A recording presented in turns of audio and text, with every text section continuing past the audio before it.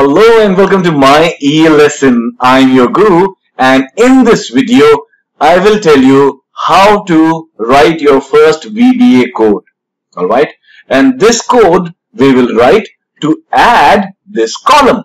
Alright, so there are sales figures for the month of January: 52, 25, 44, 87, 96 and 98. These might be for different sales people, and the total is 402, correct? Now this we have done using the sum formula. Now if you were to write a code for this simple thing, then how would that be? That is what we are going to learn now. First of all, what we have to do is we have to activate the developer tab in Excel. In case it is not already activated, then in Excel 2010 and above, you have to go to File, go to Options, and from there go to Customize Ribbon and activate this developer tab. Alright, and then click on OK, and then you will see this developer tab over here, and then you will see this new ribbon, for which the current two things that we would be looking at would be this Visual Basic and macros.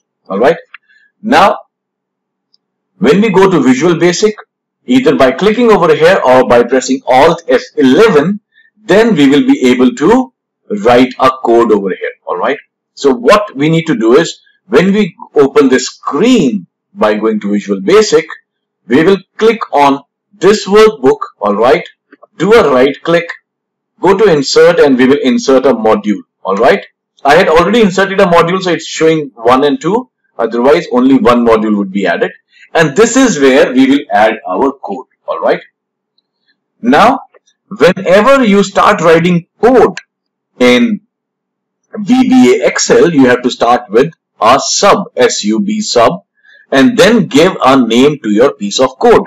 Like in my case, the code's name is add numbers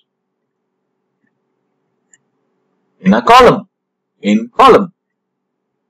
Alright, the name should be as suggestive as possible. As soon as I press enter, there are these two brackets that get added, and this word end sub also get added, which is how it is supposed to be. Now this is the name of the code. Now we need to give a custom name to the formula which will do the sum for us. Alright, like the name for sum, doing totals in Excel is equal to sum, correct? So this sum, S-U-M, this name was given to it by the engineers at the Microsoft Excel team. Now you are the engineer, so you have to give it a name. So we will think of a very fancy name, which will be total. Alright, now why did I write dim over here? So whenever we are announcing our own variable, this formula name is a variable, so we mention dim in front of it, and then we will declare it as a long value, as in when we say long, that it can contain a large number. Alright, and now we will say, what does this formula do? Alright, so we'll type over here, alright, that the total formula is equal to, now we will call upon the powers of VBA Excel and type in WorksheetFunction.Sum. Alright, and now we will give it a range, and we will open this bracket. Whenever you need to give a range, like you see over here, that it says cell 1, cell 2, that means you have to give a range, and our range is column C 6 till column C 11. So we mention in quotes C6 to C11. Alright, and then we close it with two brackets. One bracket for this and one bracket for this. So 1, 1, 2, 2. Now we want the result in this cell, correct, which is F6. Alright, so then we say range. Whenever we are referring to a cell address, we have to say range, bracket open, F6. Alright, in quotes of course. Dot value. That means the value of F6 cell would be equal to what? The value of total. This is the formula that we just created. Correct? That is it, my friend. We are done. Now we just need to save this file. I've already saved it. You have to ensure that when you save this file, it has to be saved with the extension .xlsm. Alright? .xlsm as shown over here. Otherwise, it will not be able to save the VBA code and run it as a macro. So now this is saved.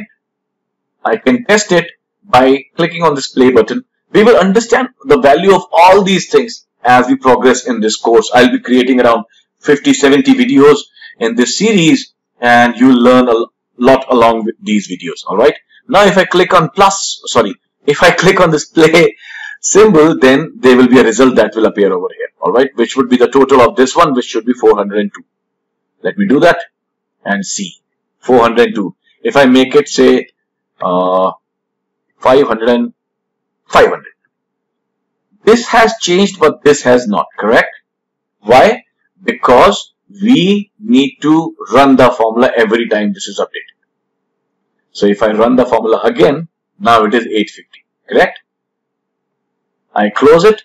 Now, if I delete this, there is another way of running the formula, which is the better way. Alright. Now, you go to macros, and over here you will see all the codes that you have written. So over here currently only we have written one line of code, which is, one piece of code, which is add numbers in column. So if you click over here and then click on run, it will run. In the upcoming videos, I'll tell you more about Visual Basic, and in the upcoming video, we will also learn how to add 2 columns and 2 cells also. Alright? Well, I hope you like this video. In case you want to download this file, you can go to myelesson.org, and there is a specific page, downloads. You need to go there, and from there only you can download the files. And the code that I have used, this code is available in the description also of this video. In case you have liked it, then please click on the thumbs up sign and do share it with your friends. And in case you have not subscribed to the channel, please do subscribe for all my videos that I create. I've created more than 1300 videos. And if you already subscribed, then thank you so much. So until the next video, this is your guru now, signing off for the day. Have a wonderful day ahead. Happy learning.